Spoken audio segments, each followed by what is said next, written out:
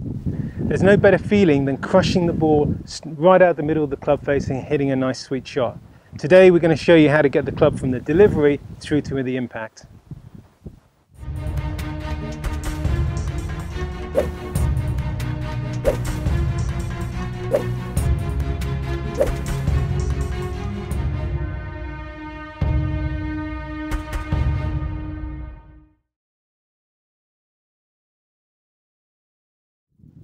So the chain of events is, from the top of the swing, really, it's first we get the hip moves, shoulders, arms, and the final thing is the hands.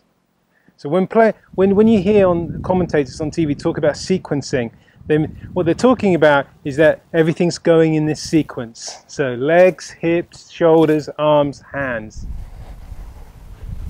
Now we're in this position here, in what we call the delivery position. Primarily the feeling I get is just of delivering that club head to the ball. Quite simply releasing two angles. Releasing the angle in my right arm and the angle in my wrist. So quite simply all I'm doing from here is releasing those angles as hard as I can with my right hand.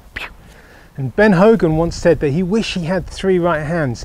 What he was referring to is the feeling of release. And essentially that's what we're feeling through from the delivery to the impact, is that feeling of releasing the right hand, right arm, whatever way you like to think of it.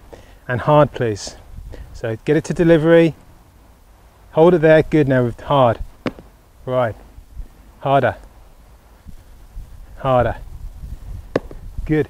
Feeling like of a karate chop.